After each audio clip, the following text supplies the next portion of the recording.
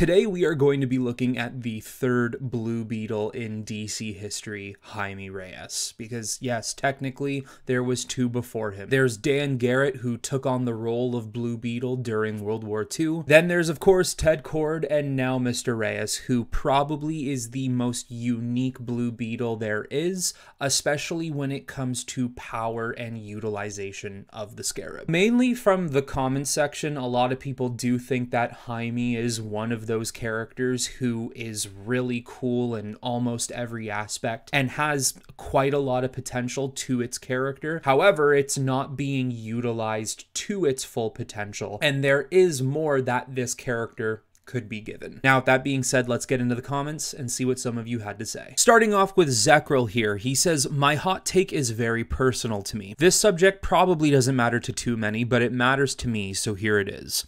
The voice for the Scarab that Jaime hears when talking to it should sound like his, or at least similar to his own. In almost every media that actually has the Scarab speak in English, the actor for Jaime was used as the voice of the Scarab. Batman Brave and the Bold, along with Young Justice, are the obvious examples. So when I heard the voice for it in the trailer for the Blue Beetle movie, I was let down hard, especially since the voice sounds a little too AI. Yes, it still had somewhat of a personality, and like I mentioned before, it's not that big of a deal, but to me the Scarab is made a little more interesting when it speaks with Jaime's voice. It almost makes them feel like they're family to an extent. Understandable. I think the AI voice is a little bland and overplayed nowadays. If this was a couple of years ago, you probably would have heard me say something like, no, that's actually really cool and I like the AI voice feature. But because I think we've had so many different interpretations of that bland AI voice inside of your protagonist's head in other forms of media, it's not all that exciting anymore. The Scarab flat out using his voice, or in a way mimicking his voice, is actually really interesting because it does make it feel alien. You are not alien to yourself, but what is alien is hearing something else, a form of technology, talking in your voice. You are literally its host, and the Scarab is an outer extension of yourself. Everything you do or say or how you act is having a lasting impression on the Scarab, so that would make a lot of sense. Comic fan.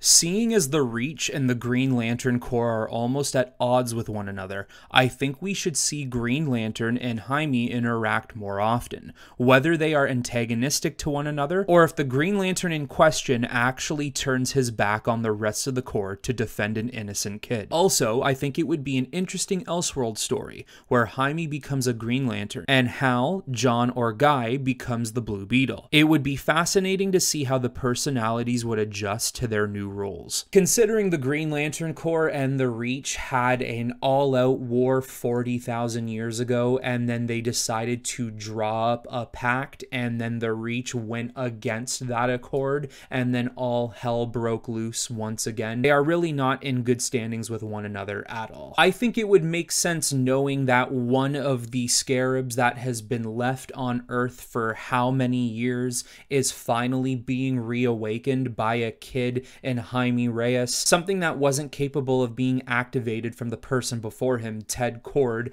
and now all of a sudden it's finally found its new host. Is it being used for good or bad? Having certain lanterns be the protectors of 2814, they need to keep their eyes out for potential threats, and 100% the Guardians of the Universe and the Green Lantern Corps, once they've noticed the activation of a Scarab, they would definitely be on that thing's ass like right away. Blue Beetle is not a threat to them is one thing. Also, developing a relationship with the Lantern Corps is very important, because I have always believed that Blue Beetle, as much as Earth is very important to him, the galactic regions should also be something of his interest due to the Scarab side of things. And I know we always have the Blue Beetle and Booster Gold best friend relationship. However, maybe they should try something with Green Lantern. And by the way, your Elseworld story idea is something I would definitely read. Totally Aaron. My hot take is that while I'm not a huge fan of Blue Beetle, after having seen the movie, I think he could be DC Spider-Man if they would just put in the effort into making the general public more familiar with him. As a character, he has some amazing yet untapped potential. Blue Beetle is definitely, more than likely, the most closely related character to Spider-Man for the DC universe. He is intelligent and powerful enough to be a character at that level who can elevate himself to taking on higher and heftier threats alongside some of the greatest heroes in the DC universe. However, he's also a very grounded, leveled character where he can find himself helping the little guy, being the savior to a small neighborhood. He can do and be the best of both worlds just the way Spider-Man has done it. With the general public being more familiar with the character, however, I do think that is a lot easier said than done. Over the years, I've started to realize getting certain characters into their limelight and getting the general public to be comfortable and to accept something at the level of Spider-Man can't just come. It needs to be earned over time, and even in saying that, it does not always work. I'm not saying it can't happen, but 100% his movie did not help him in any way. There are general audience members who do believe that movie was actually a Marvel movie. Considering that Kevin Feige claimed he was being congratulated on the success of the Blue Beetle movie, in which that movie was nowhere near a success, by the way. And whereas I 100% agree he's the closest thing DC has to Spider-Man, in which I 100% agree this character deserves to have his name known a lot more in the comic book world and in the general audience world. I think one of the biggest things it comes down to with the general audience is, why do I need a DC's version of Spider-Man when I just have Spider-Man? I'm good with that character because that character has everything I need and everything I'm interested in. Why do I need a Marvel's version of Batman when I literally just have DC Batman? I have the Batman right there. Blue Beetle needs to find a way to utilize what makes Spider-Man so special to children, adults, teenagers, everybody, but also deliver a flavor to people that Spider-Man can't deliver. And it's not easy to do stuff like that. Hopefully one day. But speaking of the Blue Beetle movie, Mr. Don't Overthink It, I honestly didn't mind the movie. I saw it twice, and both times I thought it was a fun experience that wasn't perfect, sure, but was also fun enough to warrant seeing again. So you're not the only one who left a comment on this post saying they enjoyed the movie. I think there's 2 or 3 others here that agree with your sentiment. I mean, I remember seeing a lot of people say they did not like it when it was first coming out, but all I can speak for is the community post here. I think I might actually be in the unpopular opinion because I could not stand his movie. I think it is one of the worst DC EU movies that were made. I think it would go down as one of the worst DC movies ever made, in my opinion. There are 2 sides of why I don't like the movie, and it depends on what day you actually catch me on. One, it is genuinely because I don't like the film. I think there are a lot of problems with it, story-wise, production-wise, character-wise, narrative-wise, dialogue-wise. There's almost next to nothing I liked about the movie. But then number 2, I think it's because the movie feels so unoriginal, so uninspiring, and it just falls flat on almost every single avenue of the film. If I had $1 for every superhero movie for some sort of underachieving protagonist who gains the abilities or powers of something they don't understand, in which they have to fumble their way through into learning how to use, get beaten by a villain, to then have a grandstanding moment in the end where they just miraculously learn everything they need to know to defeat that main villain, I'd probably have at least $15, $16, if I'm lucky, $17. I've just seen that archetype so many times, and it was so boring for me watching that movie, coupled with the fact that I just really couldn't stand anything about it. And I know it probably sounds like I'm dumping over a movie you like, and I apologize for that. That's not what I want this to be. If you like the movie, you like the movie. All power to you. I might be in the unpopular opinion situation for this particular topic. Now, looking at two comments here. Jonah Lyons or Leons, I think Jaime is a cooler and more entertaining character than Ted. Owen Rosenquist, Ted Kord is better. I think the more popular side of this discussion would be that Jaime is better than Ted. Jaime's Blue Beetle offers more variation and much more interest into who Blue Beetle is because of the fact that he actually utilizes the Scarab. And this is me looking at both characters simplistically. I'm not going into any background details or specifics. When I look at both characters, I, in a way, see two very different characters. I know they both have relations to Blue Beetle, the Reach, the Scarab, but I see Jaime Reyes as the alienized Blue Beetle,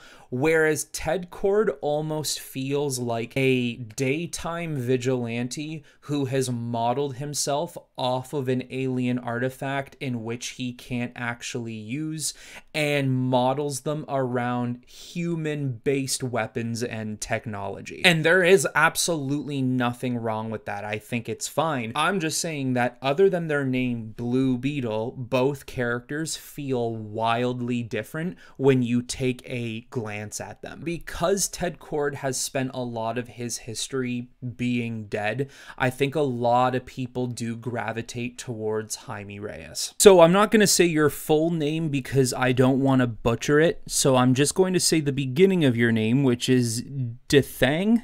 Jaime, for me personally, is one of those DC characters that never really got established at any point in the general consensus timeline. What I mean is, he doesn't seem to fit well in any of the superhero generations. Not with the Trinity's generation, not with the first-gen Titans, Dick and Starfire, and he doesn't have memorable team-ups with Damian's, John's generation either, because he's usually depicted as older or in other superhero circles. This is a shame because he has great potential to be a permanent part of a great lineup. Bonus, I personally prefer Booster Gold with Ted Kord, not Jaime. This is actually a really great point, and I don't know exactly where I would place his establishment with complete certainty or accuracy. My best bet here is not, like you said, with the first generation of legacy characters with Nightwing, Starfire, Raven, and so on. I believe it's more so right in between their time and the newest generation with the kids, Damian and John,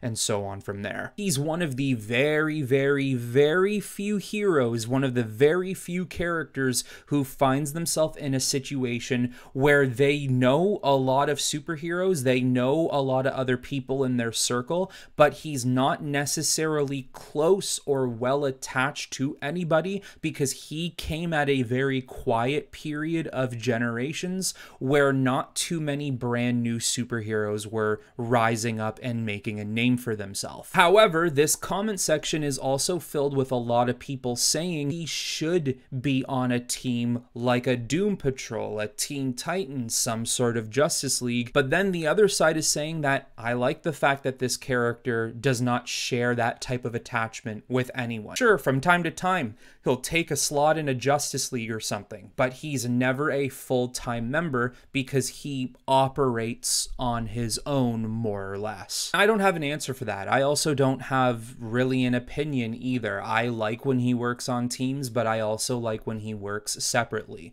But nonetheless, what you mention here is very interesting. Geometric Chump. I think it would be more interesting for the Scarab's way of turning Jaime evil was more similar to the symbiote's stoking of his fears and anger to convince him to serve the Reach and betray Earth, instead of the body snatcher thing taking over your motor functions the way it is now. Then the act of breaking out of the Reacher's influence is more based on Jaime's will and who he is as a person. I think that's a fantastic idea and a good change. Now, maybe you could say it is way too similar to Venom and Spider-Man's relationship, but I still think it's cool. If you look at the Reach, they're a spacefaring, planet-conquering species. I'm sure they have devices that if they put it on someone, it would take over your motor functions, perhaps to make not just the Scarab a little more of an interesting dynamic, to make the Reach an intriguing villain. Having particular Scarabs maybe deep-root itself into your brain, into your thoughts, talk to you and convince you that the Reach is who you should serve. It is your responsibility to help the Reach in any way you can, and whatever planet you're living on is pale in comparison. I think could be beneficial for the Reach, considering their prime goal is to take over other planets and other civilizations at any cost necessary. Whether the war against other species is being fought traditionally, ground troops on ground troops, or using Scarabs as a form of indoctrination, different ways of conquering your planet would be beneficial to them. So why wouldn't they create a Scarab that could do something like that? And if you want it to be similar to the symbiote, you could use the Black Scarab for this instance. Now for my unpopular opinion on Blue Beetle. I think the Scarab should offer a life-extending ability to Jaime the longer that he wears the suit, or just simply utilizes the Scarab. It's not eternal, it's not 5,000 years, it's not even 800 years extra. He could live a little bit longer than the average human. He could potentially live to maybe 150, if not, if he's lucky, 200 years. And I think it would be really interesting to see in the Batman Beyond universe, so about 30 years give or take in the future. He still has quite a long life left ahead of him. What would happen is Bruce Wayne would actually bring Jaime in to help train Terry McGinnis for a short period of time, because that's what makes a good Batman or a member of the Bat family. You don't just get trained by Batman or someone in the family. You get trained by multiple people with abilities and talents that you yourself do not have. And even if you're not perfect at it, at least you'll know it, unless you choose to be perfect at it and train it every day. I think it would be even really neat if there were certain properties of the Batman Beyond suit, and maybe even certain gadgets that were tailored or modeled off of certain designs that Jaime could actually use from the Reach technology and flat out give to Terry McGinnis to protect Neo Gotham. Blue Beetle in this future could be this veteran superhero who is still operating, whereas even superheroes younger than him are no longer operating anymore. And he can go around to multiple people in need, not just being the Blue Beetle, but also helping them better themselves as heroes. There you go, everyone. That is some unpopular opinions and hot takes on the character of Jaime Reyes Blue Beetle. Overall, this is a character that, like I said, people feel there's a lot of potential surrounding him, and I do feel his potential will be coming in the future. It's just a matter of how much of it is going to be used. So you guys know the drill in the comments below. If you guys didn't get the chance to put an unpopular opinion in the community post, you can do so now. And I do have a list of unpopular characters I'm going to be doing in the future, but if you would like, leave a character below and I will add them to the list. But that is all I have for you on this one, everyone. I hope you all enjoyed. And until the next time, I will talk to you all very soon.